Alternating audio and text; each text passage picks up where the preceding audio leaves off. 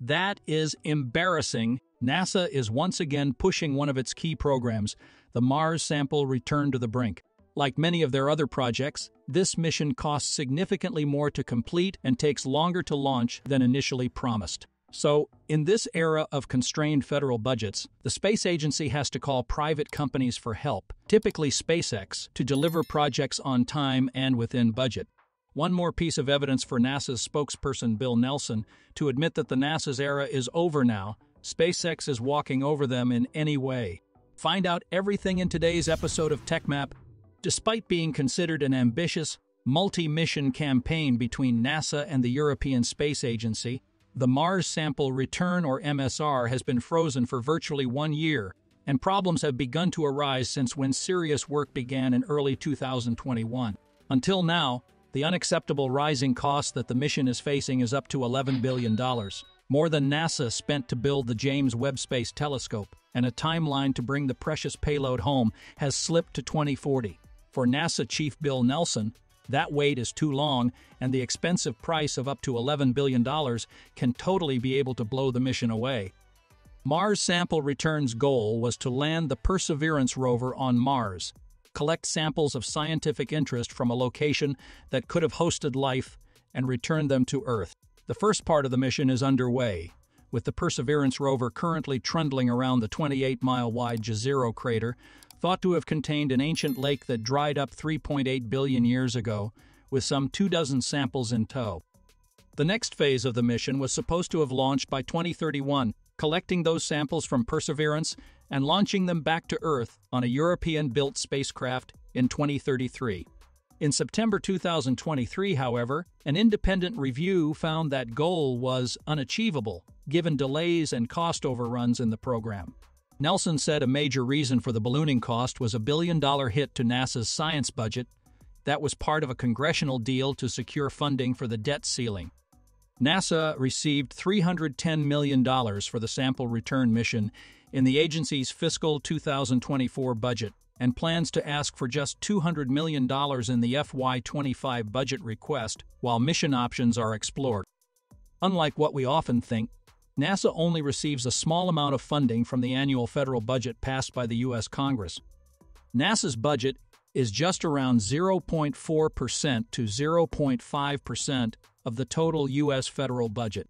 This means that for every dollar spent by the U.S. government, about half a cent goes to NASA.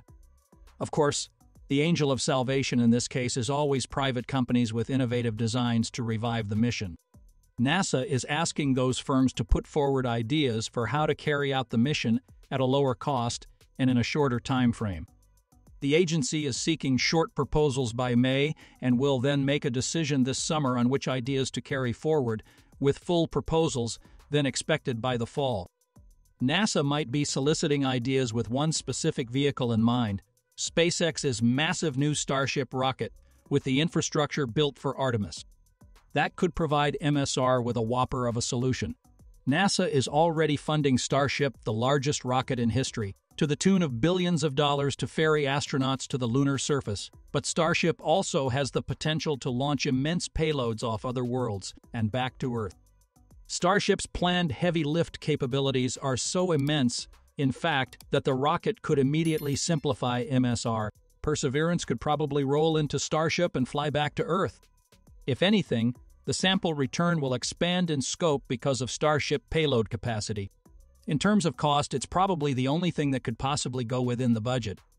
And that's only because SpaceX already wants to go there and will even foot the majority of the bill. It's a bit different from HLS since SpaceX is not interested much in the moon, so HLS is just looking for new sources of revenue, plus maybe some testing of Starship on the moon.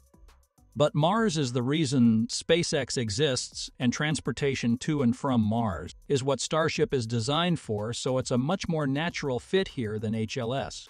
I was not surprised as Elon Musk accepted this requirement in a tweet on April 15 in response to NASA's MSR solicitation.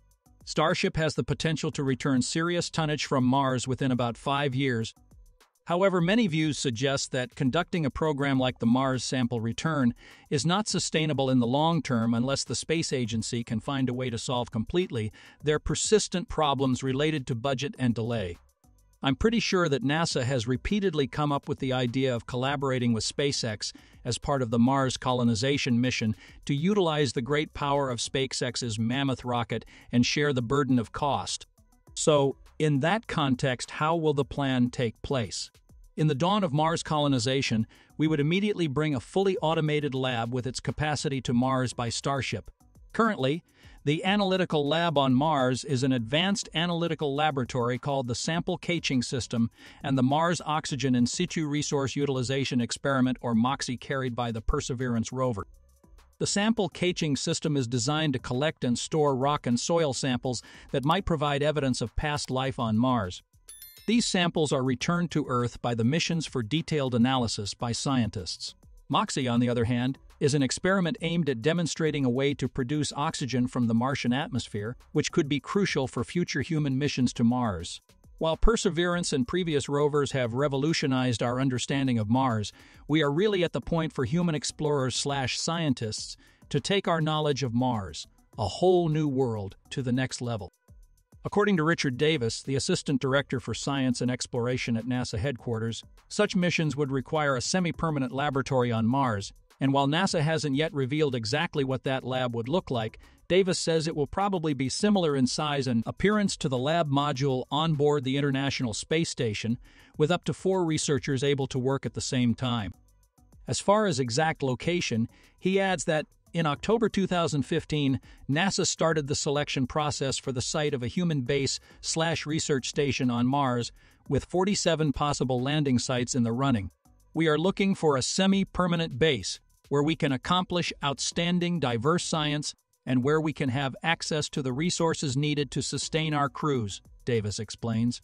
Ultimately, we will need much more reconnaissance to actually pick a site, but there is strong consensus that we can, in fact, find a site with both excellent science opportunities and needed resources.